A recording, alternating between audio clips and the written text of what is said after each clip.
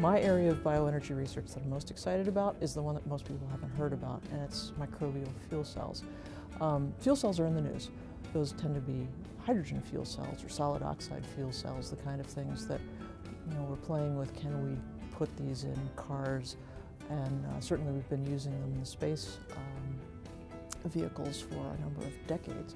A typical fuel cell is using an electrochemical reaction using fairly expensive catalysts, using platinum-type electrodes, high temperatures, very high temperatures. It's not something that you can do in the backyard. What the microbial fuel cell does is it takes a step back and says, instead of trying to drive this with just chemical reactions, can we take advantage of microorganisms that can do that for us? You're not using microorganisms or even chemical reactions to create a biofuel that you then have to combust to then give you heat, which gives you then mechanical energy.